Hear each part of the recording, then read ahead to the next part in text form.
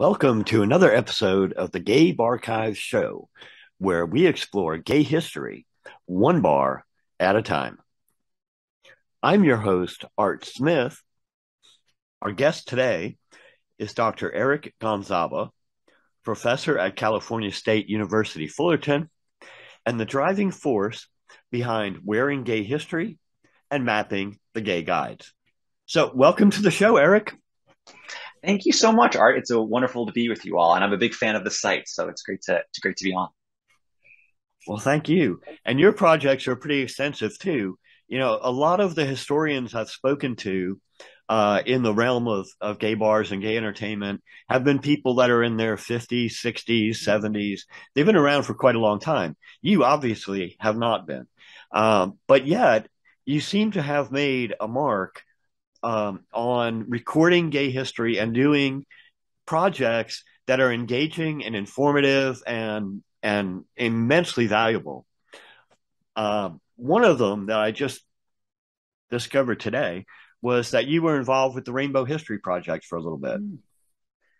Yeah, so I was involved in the Rainbow History Project. I actually moved to Washington, D.C., or at least the Washington, D.C. area. I went to grad school at George Mason University after undergrad at Indiana University. So I moved out to D.C. In 2012. And while I got involved there, I didn't think of myself as a gay historian just yet, but very quickly I realized that my passion's really in LGBT history. And so I looked for organizations that were collecting historical stuff. And I realized very quickly that in most cities around the country, archival projects are not usually funded by, the big wigs, by the big city museums and whatnot. And it was usually, historically, LGBT archival projects and history societies were founded by just a few people who were interested in saving their stuff. And one of them was the Rainbow History Project in Washington, D.C.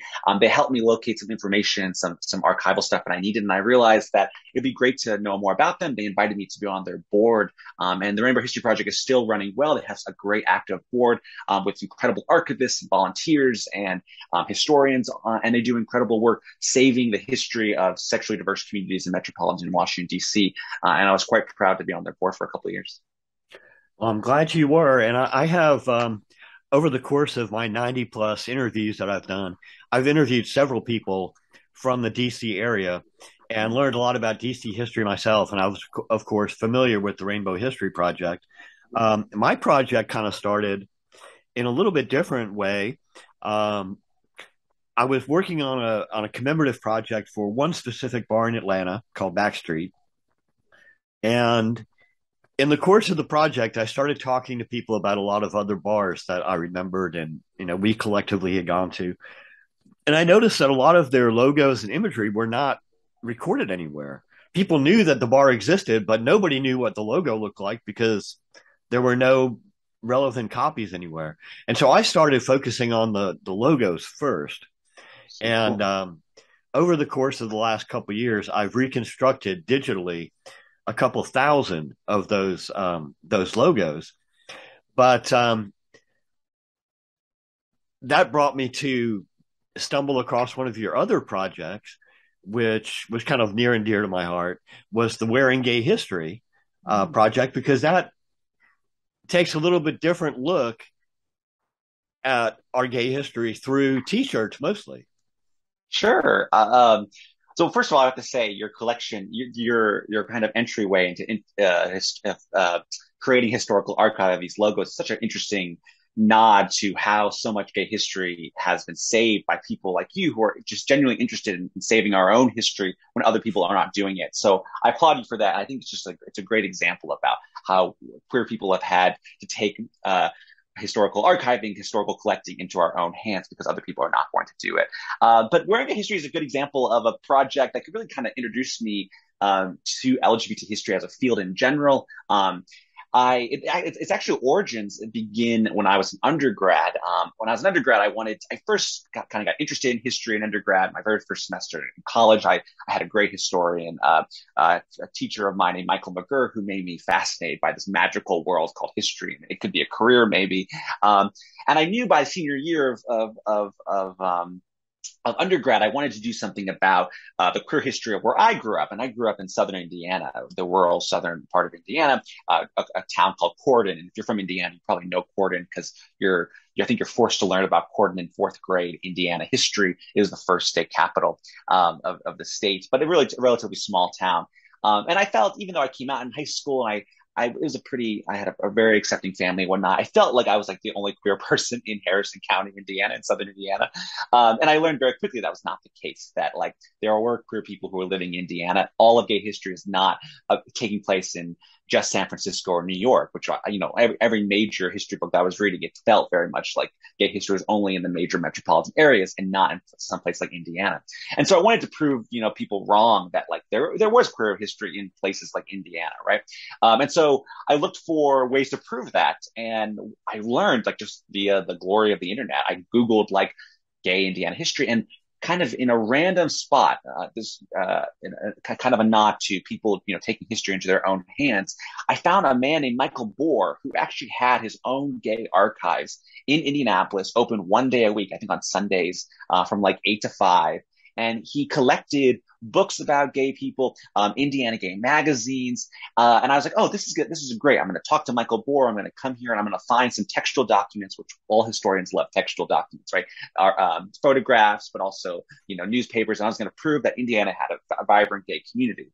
And I got there and he had all that kind of stuff. But once one couple of boxes that he had not yet processed or not yet, shown researchers yet, I opened up and it was a smelly box because they were T-shirts in this box that had not been washed.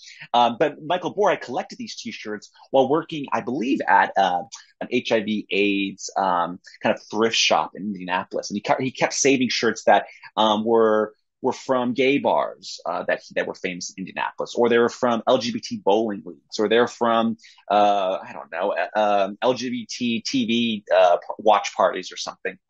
And he collected these T-shirts, and I just had this idea, like, wow, what a great way of like trying to celebrate a community that like is not in hiding, right? Like these T-shirts were being worn by queer people trying to express that they were gay. I thought that was a fascinating project, so I brought several T-shirts back to Bloomington. I created this exhibit that was just a kind of a public in-person exhibit. I put it away after it got displayed at my university. I didn't think about that, but then when I went to grad school a couple of years later, I went to a relatively posh party in DC when I first got to DC, and I was telling people about like my interest in LGBT history, especially in rural spaces like Indiana and whatnot. And a lot of the gay guys at this party I were laughing at me a little bit, being like, well, the reason why you're not finding lots of stuff in Indiana is because most gay history didn't happen in Indiana. It's happening in places like New York. And this is the one thing that made me like super mad. It was like, no, there's gay history everywhere. It's not just in the major cities, right? A lot of it's in the cities, but it's not just in the cities. And so I wanted to tell people about this project that I did using these T-shirts, but there's no way to do that. I couldn't just show them this exhibit other than, I guess, photographs of the exhibit or something.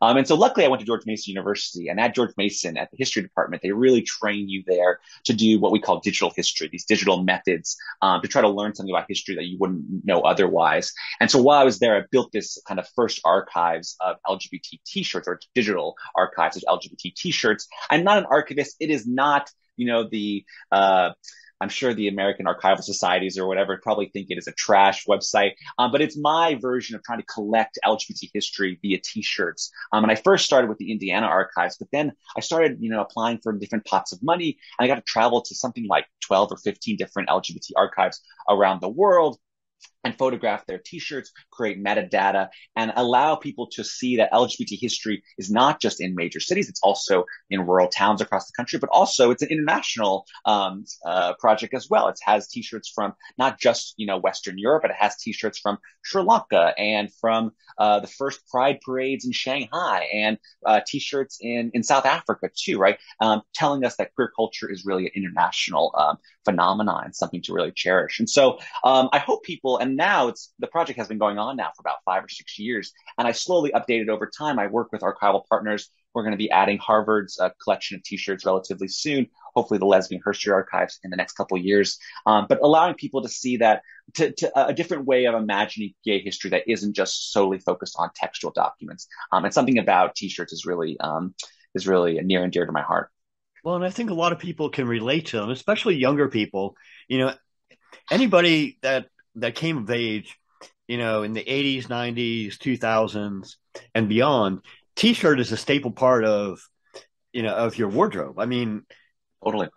if you go back to people that were running around in the 40s and 30s, not so much, but it's really become an iconic part of the American wardrobe, especially when it relates to entertainment and leisure. I mean, Right. every band concert in the world has a commemorative T-shirt. Every bar, everywhere, there's every parade and event and festival has T-shirts all over the place. It's the way we kind of commemorate the things that are important to us and the things that we celebrate.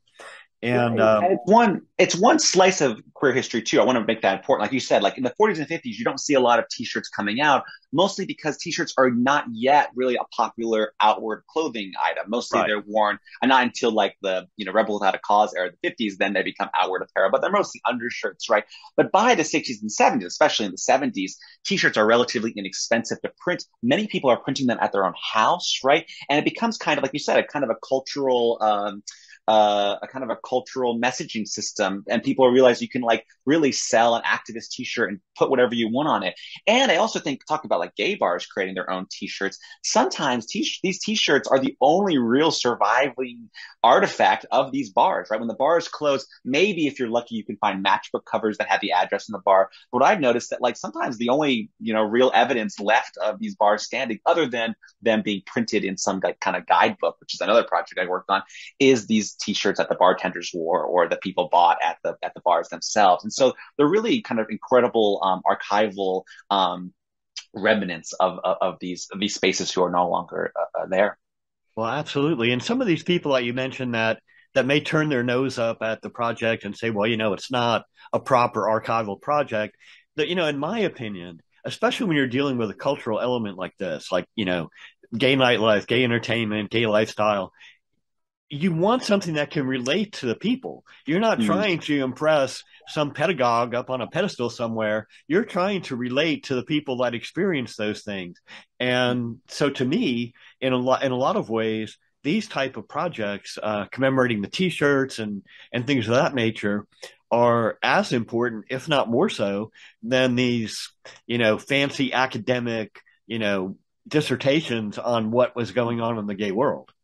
totally. And I think there's a middle ground there, right? It's not, we're not totally rejecting, the academy's embrace of trying to there's a reason why the academy is trying to build really fancy databases and archives, right? Because we should have standards for stuff, but you don't want to if in so much that accessibility, and I mean accessibility not so much in like disability studies words of accessibility, but accessibility in terms of having the public engage with our work. The whole point of history is that people need to learn their own history and engage in historical work, and it's websites like yours that really get people to really think about the spaces they visited in a different way than if they were only oral histories that were in an archival space in Los Angeles or something, right? And so sites like your site and Mapping the Gay Guides and Wearing Gay History, there are ways to get the public excited about it, even if they don't meet the incredible metadata standards put Right. upon them by the Academy. And I'll just say on the other set though, like we're all learning, right? Like as we're rudimentary archivists. I don't know if we're rudimentary, but as we keep doing our work, we're learning ways to improve ourselves. And so it's not like we're stagnant and saying no to the academy. It's just that it's going to take us a little bit longer to learn because we don't have that formal training that other people have been privileged to have. So Yeah, and I'm certainly in favor of supporting all the academic efforts as well. We were talking earlier, and I mentioned that on my website I have an archives page that mm-hmm. lists the websites of LGBT archives around the country and some across the world because we need those too. I mean, we Oh, need. amazing. Yeah.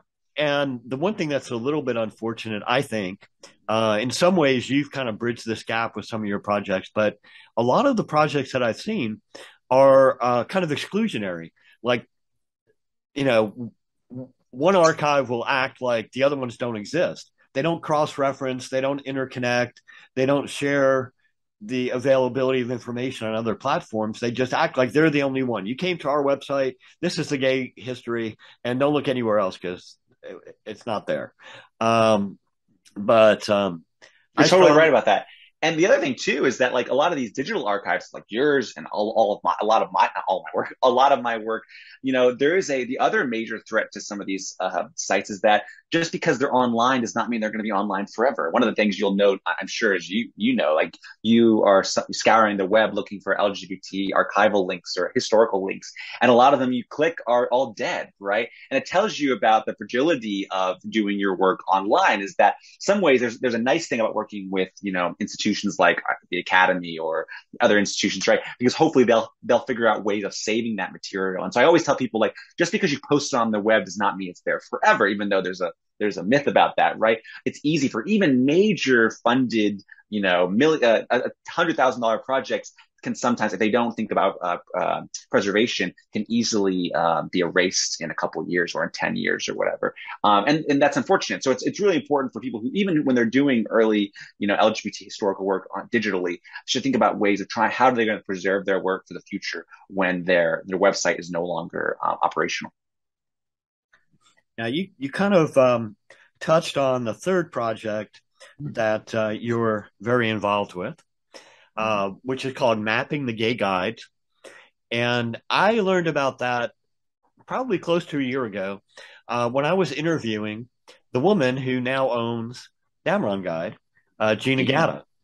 And she had mentioned you and your project. And obviously, Damron Guides are a big portion of what Mapping the Gay Guides is all about. So why don't you tell us a little bit about that project and how it came to be and what exactly it's doing? Sure. So Mapping the Gay Guides is a digital what we used to call a digital mapping project, but really it's just a digital historical project. And I'll talk about why I mean saying a digital historical project. And what we're doing, and I say we because the team who founded Mapping the Gay Guides is myself, who leads the LGBT kind of content component of the site. But the digital heart of the site is the brainchild of my partner who I went to graduate school, not my relationship partner, but my business partner, if you will. Dr. Amanda Reagan, who is now a professor of history at Clemson University, and she really is the head of the digital component of the site. But what Mapping the Gay Guides actually is we're taking these what we call what were called in the day the Damron address books, and these were LGBT, I should say, mostly gay at the beginning of it, gay men's kind of travel guides that began being published in 1964 out of San Francisco in California. And initially, it kind of served a similar function as the African American Green Books. And these were books being sold to African Americans in the Jim Crow South, but also in the Jim Crow North, that allowed people, especially Black people, to find places that were safe when they were traveling around the country. Places that they knew they were not going to be harassed by racist diner owners or hotel owners, stuff like that. And these gay guides were kind of similar. And there were many different gay travel guides that were being published as early as the 1950s and into the 1960s. And so we could have chosen any one of these to try to investigate kind of ignored queer geography. But we chose the Damron guides that began published in 1964. And there are a couple of reasons why we chose the Damron guides. One is, at least my research, I just trying to interview people and kind of seeing how Damron is being understood. Damron's guides were considered the gold standard in the gay travel guide industry very early on. Not to say that his guides were perfect, and they're not perfect by any means, but they're relatively they were more accurate than a lot of other guides were. And I know that because a lot of other guides would just simply copy Damron's own guides. That's how much imitation is the greatest form of flattery, right? So, and that imitation told us that perhaps we should look at the Damron guides a little more closely. And the other reason why we like the Damron guides is that unlike so many of Damron's competitors, the Damron guides last into the 2020s. In fact, I think the last guide, Gina's going to be mad at me. I think the last guide is 2020 or maybe 2021, a black edition of the guide. But the other guides do not last that long. And so to find a guide that lasts nearly 60 years allows us to see kind of to track major changes over time in the gay community since 1964. Now, just to tell you a little bit what these address books look like, they were very tiny, at least initially. They were able to fit in your pocket. I should have had some. I'm working on a project, and so I have a lot of them with me, but they're not here, unfortunately. But these are interesting. They listed almost every single state in the union, and eventually they're going to list international locations locations. But all Damron did, and I say Damron because the founder of the guide was named Bob Damron, a very famous gay bar owner, especially in San Francisco. But he included the name of the state, and then he included the city, and then he includes mostly bars, but other places as well, bathhouses, gay restaurants, gay bookstores, other places, gay businesses. And he would list the business, the bar, and then he would include really interesting information about these spaces. And the way he told you about this information was he sometimes added description information, but a lot of times he just used a lettering system that he developed himself. So, for instance, if a bar was mostly frequented by Black patrons, he would include the letter B for Blacks frequent. Or if it was a women's bar, he would include the letter G for girls, or eventually he would change the letter to L for ladies. Or if it was a place with a pool table, he would include the letters PT next to it. And these letter systems can be understood at the very beginning of the guide. He included a nice code for people who were unfamiliar with this. And so we thought it'd be interesting. Not only, I mean, the reason why I got involved in the mapping project in general, I thought about doing this mapping project, was because when I was writing my dissertation in Washington, D.C. at George Mason University, I was writing a chapter of my dissertation about nightlife, but the chapter I was writing was about Black gay bars. And the problem I had was, I mean, I didn't have too much of a problem in the sense that I was talking to lots of Black gay men about the bars they went to, but they kept mentioning names, and some of them had addresses, or like it was on the corner of P Street or something. And I didn't have a great list. And I was like, I need some kind of definitive list. And so I looked to the Bob Dameron guides, and I looked for all of the DC spots that had the letter B. And it wasn't a perfect list, but it gave me a start.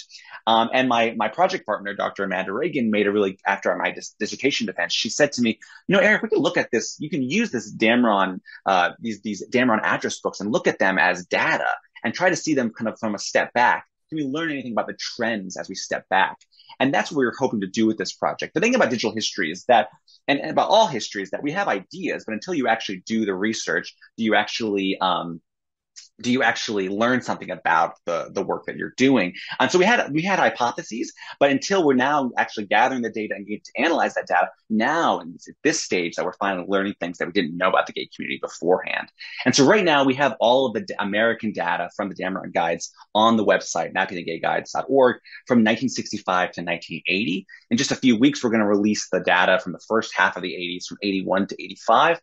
And then as the next year and a half goes, we'll be releasing all the data up into the year 2005, and which is not the complete data set. The data set goes all the way to 2020, as I mentioned before. But right now we just have funding to hit 2005. And so right now you can only see to 1980. We're really excited as that new data gets launched in the next couple of months and in the next year or so. We can track the gay community as it enters the AIDS crisis of the 1980s, as it enters the political battles of the 1990s, as it enters the Supreme Court battles of the early 2000s. And we're really excited to see how historians take our data and learn something about it, about the gay community they didn't know beforehand. And I think it'll also be helpful to watch the numbers, because I know on your site it shows how many entries exist in 1964 or 1980 or whatever. And right now, the way it seems to be trending from what looking at your website, is that there was a dramatic increase from 1964 to 1980 in the number of gay establishments that were recorded, not only in the entire guides, but even if you pick any individual city or state, they're all dramatically increased, 5, 6-fold, sometimes 10-fold over that time frame. And I think we're going to start to see something a little bit different when you get into the next stage, because they'll continue for a while to increase, and then you'll have some fluctuations with age closures and how different things impact the whole nightlife scene, and then probably another increase, and then eventually, as we know now, it'll start tapering off into the late 2010s and early 2020s. Well, it's funny that you say that, because it is, while we're working on the 70s data, incredibly important time for queer history, right? It is funny because that by if we ever saw there was a dip in the numbers, we knew that we had messed up. We forgot to add California or something because we should expect a steady rise in the number of queer establishments in the 1970s. But to your other point, I mean, in some ways, the sheer number, just looking at the numbers is not the only way of using mapping to gay guides, but the numbers is actually the first kind of thing that taught me that I was wrong about a long held assumption that I had about LGBT history, which was, you know, coming of age as a queer historian, you're always trying to find the new cool historical idea, the new queer historical fact. And I don't know, I don't know what about, I study nightlife, so I shouldn't have cared about this so much.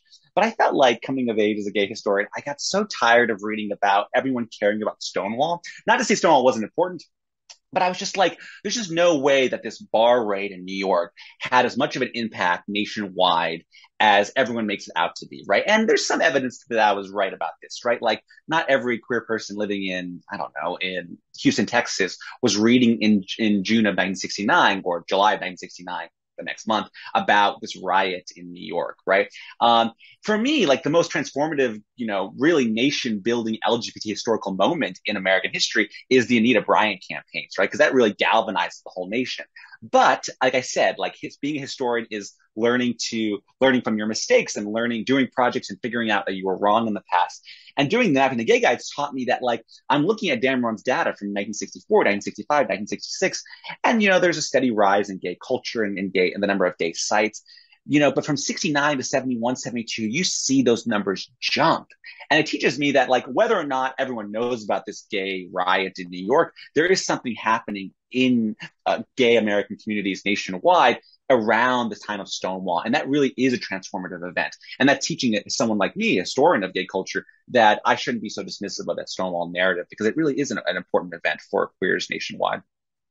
Yeah, it is. But there's also, you know, some other arguments I've heard that, you know, you're getting into the kind of free love generation and the Sure, Woodstock era and all this sure, that changes the mentality of how people think about expressing, you know, your affections and things of that sure. nature.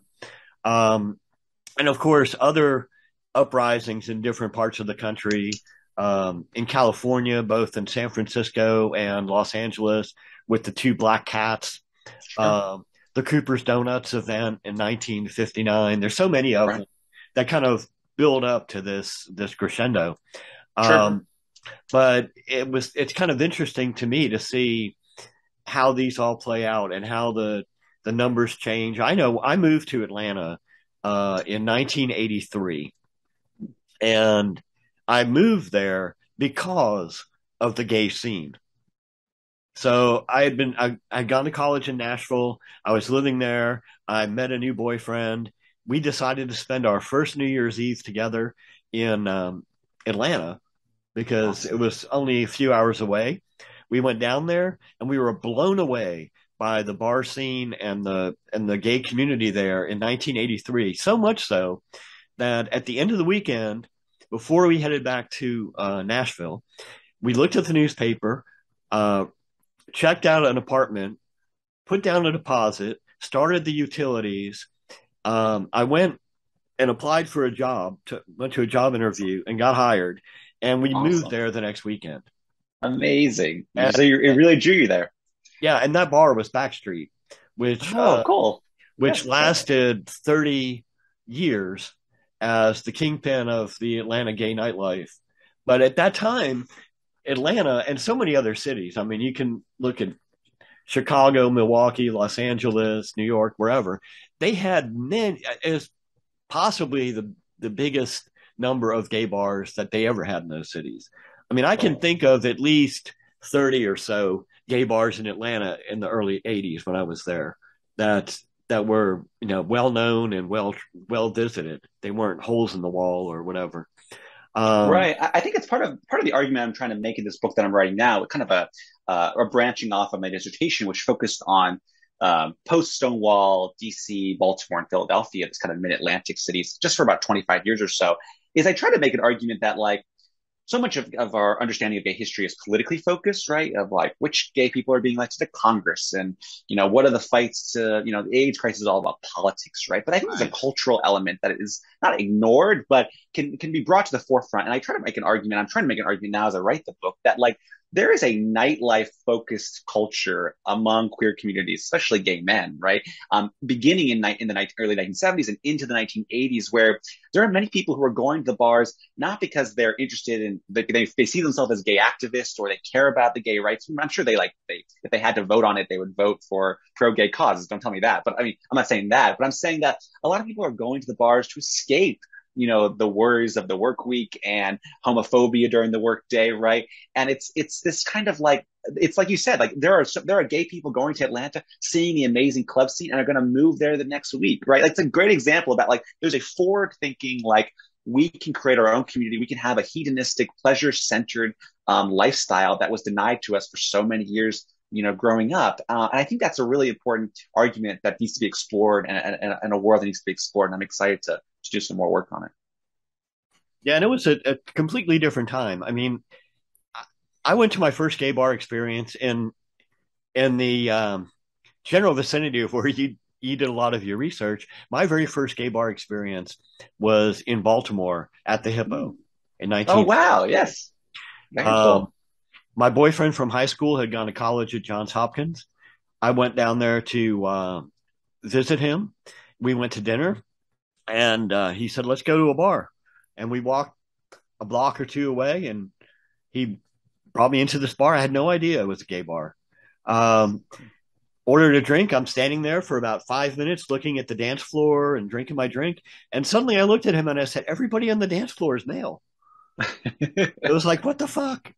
Um, and and that was kind of a revelation because back then you didn't necessarily know that there was even a society, that there was a gay society. It was just, I'm some weird guy who, has a friend that I like to kind of fool around sexually with, but I don't know what that means. I'm not going to marry him. I mean, you know, that thought process just didn't exist in my mind. Um, Right. and And so that's it. Oh, sorry, I didn't interrupt you. I apologize. the bars were what allowed us to express our thoughts and feelings and to work through these ideas and organize into all these groups that we eventually had to help fight for our freedoms. Right, 100%. I mean, and that's kind of the important part about like, which is kind of the sad thing about like losing these gay commercial spaces today. I get interviewed sometimes by the press, and they're always like, what do you think about like the fact that some gay bars, some communities are losing their gay bars and their lesbian bars, and whatnot. Like, and some of it's like, well, different times. Some people always say, queer people are integrating into the quote unquote straight bars or whatever, right? Or they're having house parties or something like that, or underground, parties or whatever. But there's something to me like which I think I grew up in a different era than you. But for me, when I was coming of age, like as a high schooler, like as a gay kid, like for me, knowing there was a gay bar in Louisville, Kentucky, or Indianapolis that I wanted to go to, like that was to me, like that's where I was going to be re-educated and understanding what it meant to be gay. And I couldn't wait to either to get my regular ID at 21 or hopefully get a fake ID to go into those gay bars. And to me, that like that bar with at that time, a different era than you grew up with, I'm sure, but with a rainbow flag outside of it, it told me like that was a beacon for me to know like that's where it was a safe space for me, which a lot of people who are now coming of age, maybe they don't need that, but they don't have that opportunity because so many queer spaces are collapsing. But like you mentioned, like for as I said earlier, many people think of going to the gay bars in the 70s or the 80s as a form to escape the worries of the work week or of homophobic society. But when they entered there, they're not really, as much as they were trying to escape politics. Those bars themselves were political, right? One, like you said, they're learning what it means to have a community. They're learning, how to talk like a gay guy, right? How to flirt for the first time with men, being in a room with only men, right? Which is pretty shocking to so many people.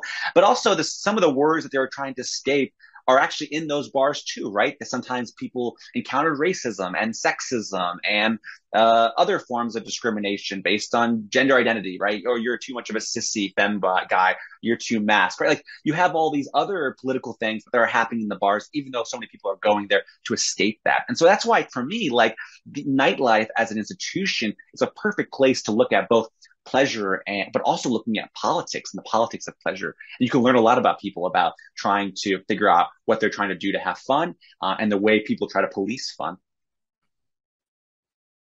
Yeah, I noticed in your project, mapping the gay guides, you use the word gay. Mm, And I use the word gay in my project as well, because, first of all, in my history, everything was gay. There was no LGBTQ, there were no alphabet soup acronyms. It was gay. And then, there were gay women, there were gay men, there were gay bars, there were gay restaurants, but that was it. It was just a generic term that kind of meant the same thing as queer. mm, You know, sure. it, um, and you, of course, were focused on in this mapping the gay guides project, recording information from Damron's guides, which again used the word gay and were focused on gay male establishments in the beginning anyway. Mm, You get sure. any do you get any backlash from that? Do any people come beat you on the head and say, we don't use the word gay anymore? That's not the right word to use. You should have called it. You know me too well, Art. Yes, it definitely comes up. It's funny. I'll give you I've been teaching now at Cal State Fullerton for a couple of years now. And I get to teach this introduction to American Studies class, and I teach it kind of as a broad U.S. survey. We start with the colonial era, we end in the present. But by the time we get to the 1950s, we start talking about the Lavender Scare and whatnot. And I often, the first time I talk about gay people, I'll use the word homosexual. And it's just so funny because like this generation of students now, 18-year-olds, 19-year-olds, they're so sensitive to that word. So they're always like, I can't believe you use that word. I mean, they should know I'm gay. I'm pretty outwardly, gay. I think I'm gay, but some of them don't, I guess. And they're like, oh my gosh, is my teacher homophobic? And it's like, but the I say that story because and the nice thing about being a historian is I try to use, based on the historical period I'm talking about, I try to use the word that's closest to what the majority of people would say. So like homosexual, before there was homophile, no one used the word homophile anymore, right? But like you said, gay becomes the very, very popular term beginning. I mean, there's the word gay is being used at, euphemistically beginning in the 20s and 30s, but really so many people know, by the time they know about their homosexuality in the 50s and 60s, they're using the word gay. And it means, like you said, exactly what you said. Like so many people use it to mean this broad base of same sex attraction or queerness today would be used. Eventually, though, that term is, debated, especially among lesbian women who want their own term to define their love and attraction to who they love. And eventually, like this, now we're debating terms about how to call a community. Eventually, queer is a kind of a reclaiming of the word. It's also a word that people think it should apply to everything, which is not always true, right? You're right. I do use gay. I use gay for both of my major projects that I've done digitally, which is mapping to gay guides and wearing gay history. And I have gotten a lot of pushback about that. Like, why isn't it wearing LGBTQ history or something? I think the reason why I choose gay is, to me, it is the number one, it's the largest historical group that's often the main group of the projects that I'm talking about. So, to give you an example, wearing gay history involves almost 5,000 t-shirts in that collection. The vast majority of them deal with people who would themselves, in the historical period that the t-shirt is talking about, would call themselves gay. Not all of them, but a lot of them are. Mapping the Gay Guides, at least in the beginning, is mostly a project tailored. These address books were tailored to white men, white gay men, not all white, but mostly gay men. A lot of them were white in San Francisco. So that word is just easier. It's also just like it's a easier word. I think queer. I'm trying to think about how to say this.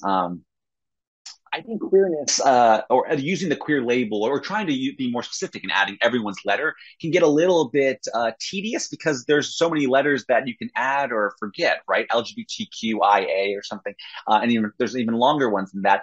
It's nice to have a word like queer that's all encompassing, but I'm trying to also be a historian and try to acknowledge that that's not how many people that use these guides refer to themselves as. So at least for mapping the gay guides, when debating about what to call our project, we thought about maybe mapping the queer guides, but there's just not a lot of gay men in the 60s and 70s and into the early 80s that would call themselves queer yet.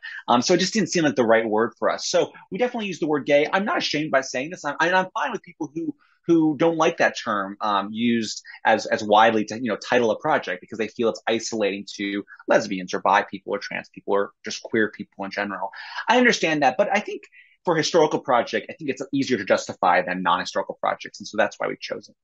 Yeah, and I kind of feel the same way because not only in the historical context of when most of the bars existed, because my project started out exclusively focusing on bars that are defunct. Mm, Since then, I have added some bars that are still operating, some of which have been in existence for 50 or 60 years, mm, but which is particularly rewarding. But most of the most of the bars would have referred to themselves as gay bars. So that was kind of the first reason. But another reason too is in doing the research, I noticed that you find more results with using the word gay because international listings in a lot of other languages have adopted the word gay as their version of what they would refer to a bar that serves homosexuals. They right, don't use LGBT. And if they do use an acronym, it's often different because their words for those parts of the community are different. And I noticed recently in Canada, several of the ones I've looked at in Canada start off with two S mm, because of the indigenous two spirit right, concept. So, I mean, there's so many options out there, but I kind of totally. felt like gay is an umbrella that kind of covers the general gist of what I was trying to talk about.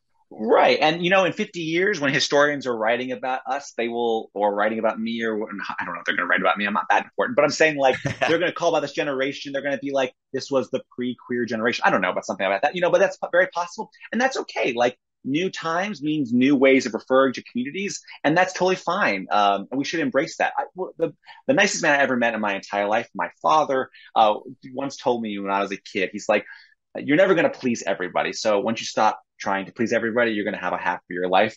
And I think about that. Like, as long as you justify why you've made the decision of using the word gay, like the gay bar archives or Mackinac gay guides or wearing gay history, as long as you can justify it and you're acknowledging that it's not a perfect label, whatever, you're totally fine. You can move on from it. It's the people who overly struggle and overly think about it too much that it's like the name is not the only reason why you're doing the project, right? The project is supposed to expose other Right. things, and the name is just one aspect of it. Absolutely. And there's so much information out there that, I mean, you can't possibly use all the descriptive words that would apply in the title of a project because it would be ridiculous. But 100%. in the context of like on my website, I use the words interchangeably. I use LGBT, I use queer, I use gay, homosexual sometimes for various Right. reasons. So people should pretty much get the idea that it is what it is. I teach Puritan history in an intro course, and the Puritans would not have called themselves Puritans. They would be mad about that, right? They would call themselves Congregationalists, but they would never call themselves Puritans. But we call them that Puritans. It's a different era, and that's totally fine. Now I was looking at the mapping the gay guides um, interactive map today, and it occurred to me that there was another use, and it's going to come in handy, very handy for me, um, because over the last couple of years, I've documented a couple thousand gay bars that no longer exist in places all over the country. But one Amazing. place I have never been able to find a gay bar through all of the archives I've looked at, the newspaper articles, magazines, even on the Gay Archives group in Facebook, which has over 5,500 members. I have Wow. never found anybody who could give me the name of a gay bar in this state. The only state in the U.S. I could not find a gay bar in. And I found it on Mapping the Gay Guides when I was looking Oh, today. wow. That's Um, awesome. and that state was Wyoming. Oh, really? Now, if you look at the Wyoming listings from 1964 on your website, there are only two entries, which, Ah, as I'm sure, the smallest number of entries of any state. probably. Uh, and going forward to 1980, I think it was only up to about a dozen. So, Right. it wasn't. It's not like there's a whole bunch of them out there, but I have asked numerous times. I've asked thousands of people who are from Wisconsin, people who are historians from, different parts of the country. Have you ever heard of a gay bar in Wyoming? Nope. Well, Mm, apparently there were, and you've got them listed there. So now knowing that they existed and that they have names, it's time to start diving into there and finding out more about those.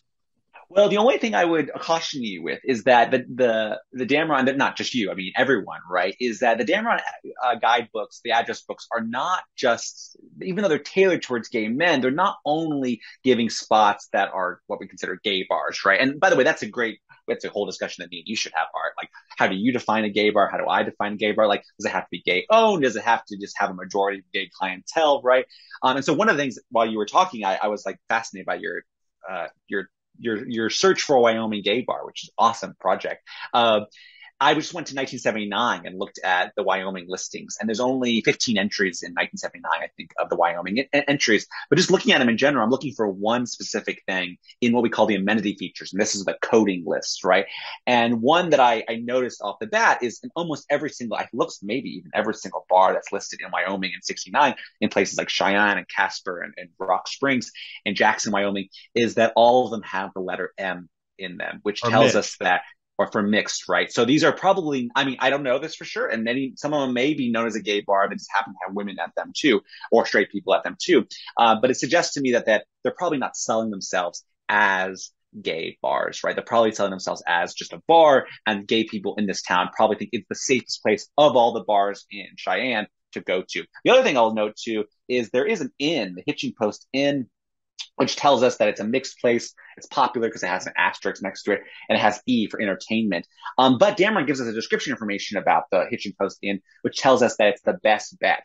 So what he's saying here is that, like in Cheyenne, there's probably not a lot of places to go if you're a gay guy, but if you're going to have any luck finding somebody to hook up with that night or find people to hang out with and dance, probably your best bet is going to the Hitching Post Inn in the evenings. So it gives there's small little clues, and so this does not surprise me, look, that you've never found a Wyoming gay bar, because even Damron is suggesting that there's no place, at least in '79, that does not have an M next to it in terms of bars, which is revealing. Right. And I've heard that from people in Wyoming too, that, yeah, there are bars that will go to in a group or whatever that we're accepted at, but are no gay bars. Mm. And, but my point was that by having that list of 12 places, at least now you have 12 places that you can start Google searching, including a name and a city and everything else. Because, to just type in a Google search, gay bar in Wyoming, nothing's going to show up. Right, So right. at least it's putting you a little bit closer to finding out if there ever actually was a real gay bar in 100%. Wyoming. And also, like, and this is what the importance of your project are, the importance of mapping the gay guides. It's like these projects. No one, we should think of our historical projects that we do, our archival work, whatever, not as the totality of all things about gay bars, right? Your project is not to say it's doing a lot of work about the gay bars, right? But it's not the totality of it, right? You're telling us that, like, these are stories from these bars. And really what I think about the great thing about historical projects like yours and mine is that you really want people to understand more about their history, but they're really the beginnings of future projects, right? Like you said, you want people to hear a name of a gay bar in one of your YouTube interviews that are awesome, by the way. Everyone should check them out and go do more research about that kind of bar. Same with our research, right? Just because Damron said that there were no gay bars in Wyoming that were not mixed, maybe he's wrong. Start doing your own research on bars like the Hitching Post Inn or the Cornwell Park Bar, the Holiday Inn Bar, right? And this will give you the beginnings of future projects. Same with mapping the gay guides, right? No one's going to write a dissertation about gay t-shirts. If they are, that's awesome. But what they're going to do is hopefully find stuff within that archive to start their own projects, right? So one person I know who used mapping the gay, who used wearing a history, was only looking for T-shirts involving the pink triangle, this concentration camp symbol from the Nazi era that denoted homosexuals, right? And he wanted to see how the pink triangle was used by gay communities over a period of time, right? He's using our project as a starting point for his research. Same with your bar archives, same with mapping the gay guides. Really the beginnings of future projects, right? Petri dishes for future gay history. Absolutely. Plant the seed. So I know from our conversation earlier that you also have some personal memories of gay bars in the DC metro area. And one in particular that you mentioned that I think is definitely worth talking about is a bar that was very popular there for about a dozen years. I think it opened, in 2007, something like that. and that bar was called Town. So why don't you tell us a Yeah. little bit about your memories of Town?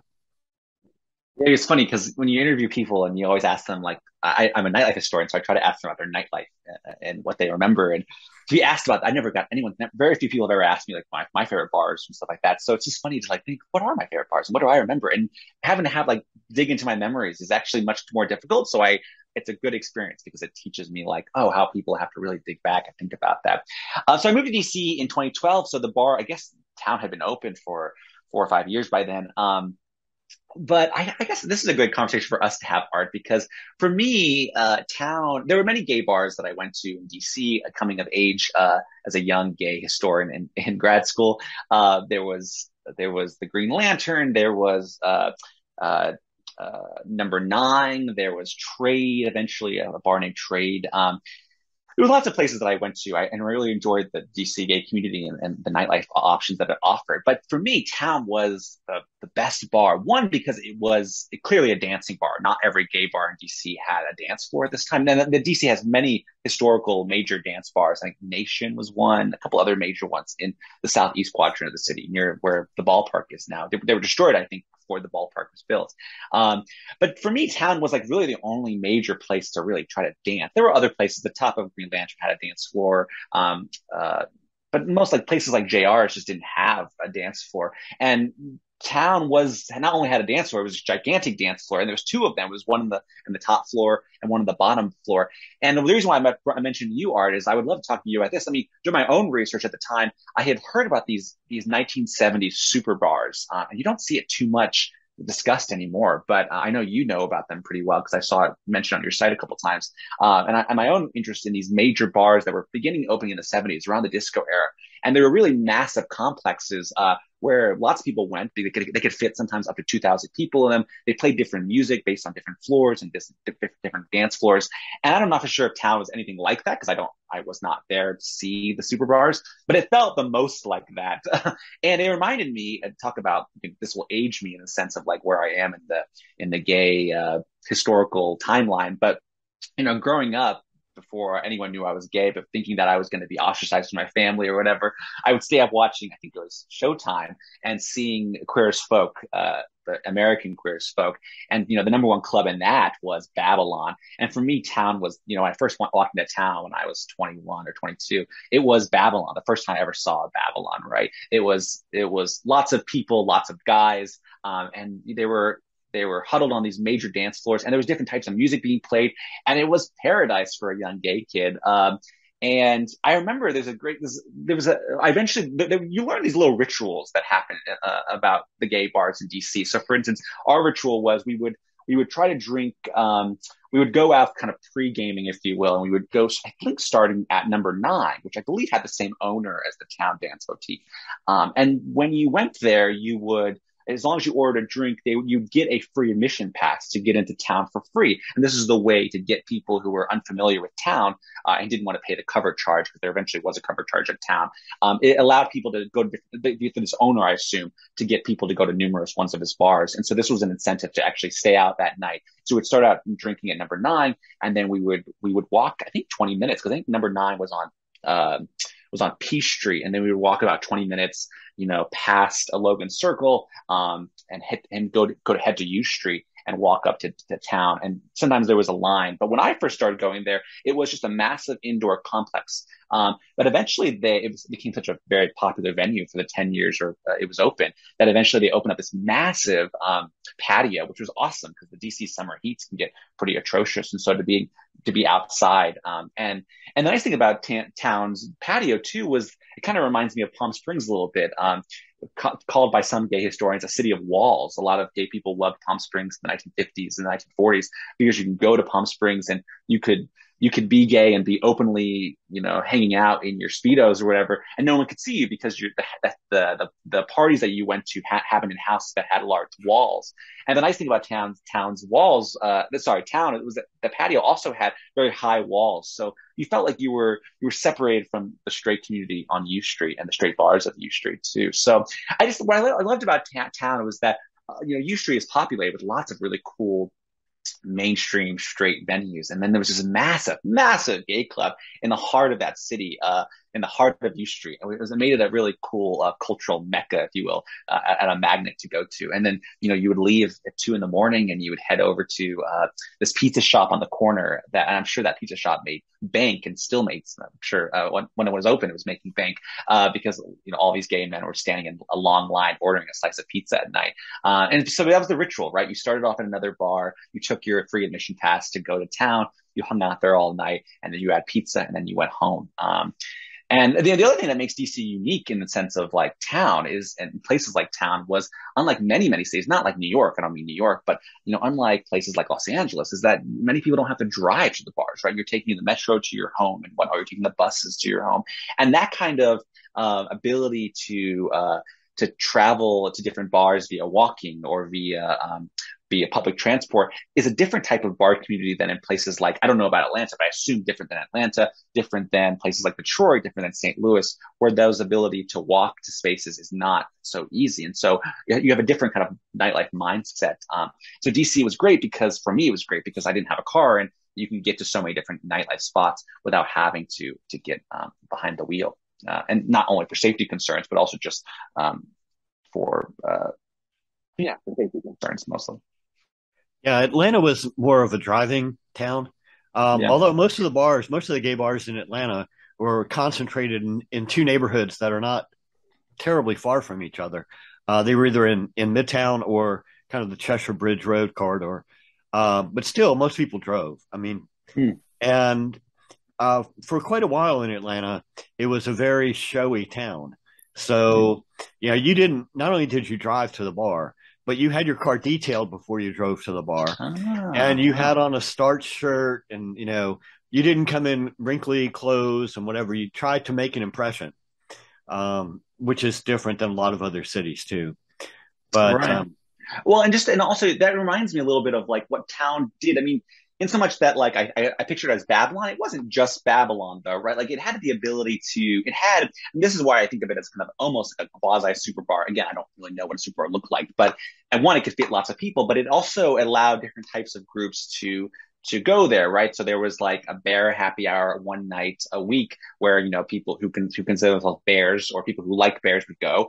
There were drag nights, people who like drag at certain parts of the bar. Different music was being played at different dance floors. And so I think that ability to appeal to lots of different types of the broader queer community, especially broader queer male community, was really enticing. And I think there's a new bar that's opened up in DC in the last couple of years, like Pictures now. And I don't think it's similar to the scale of town by any means, but playing with that kind of super art concept where different floors are different types of music. The bottom floor is it's a whole different lesbian bar, right? Called League of Her Own, I think.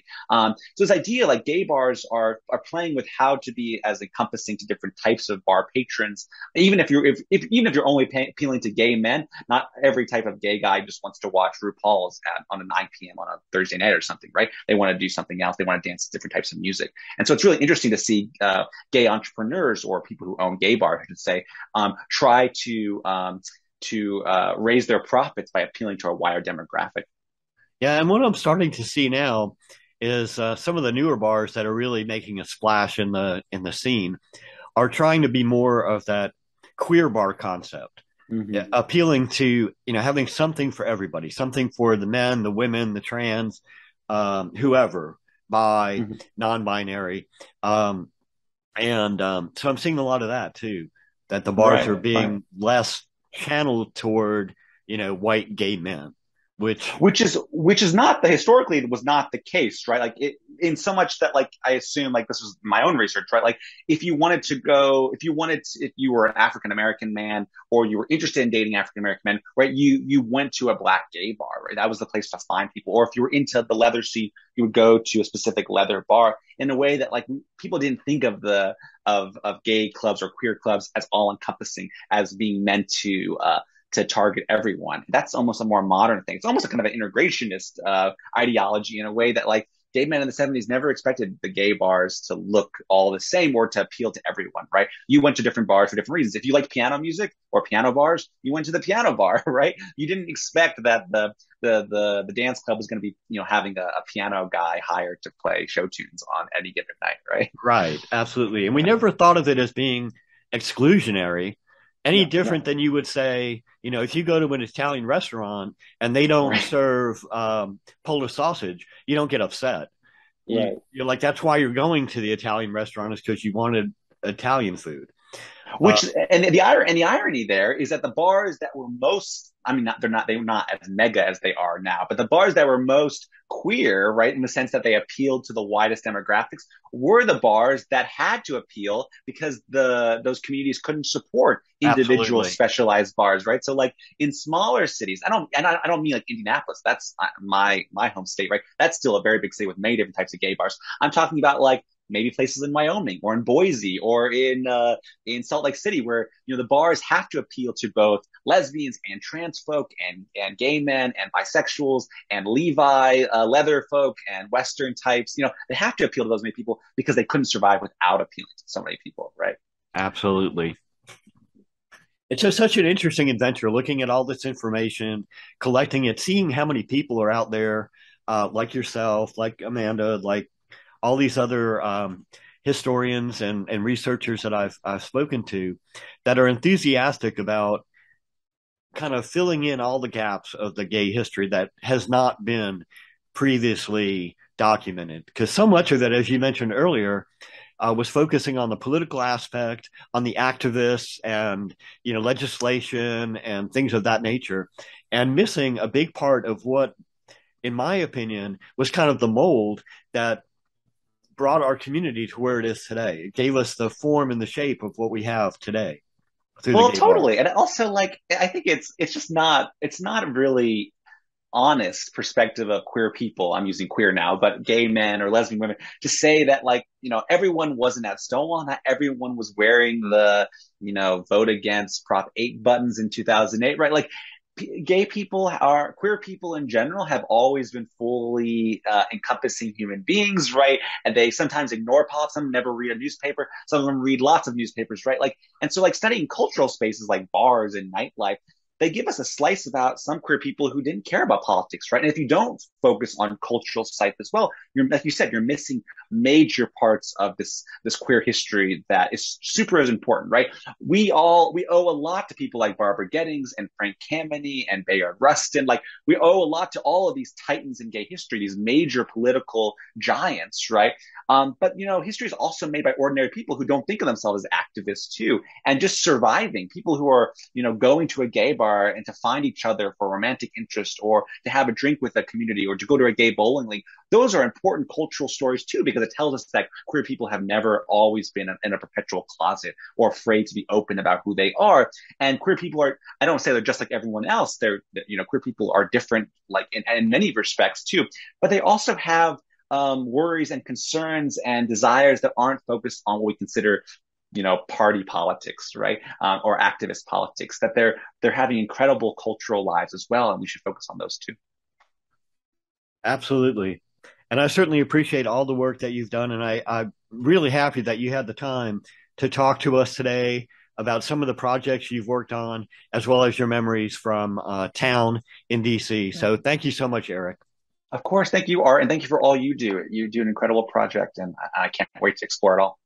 That concludes another episode of the Gabe Archive Show.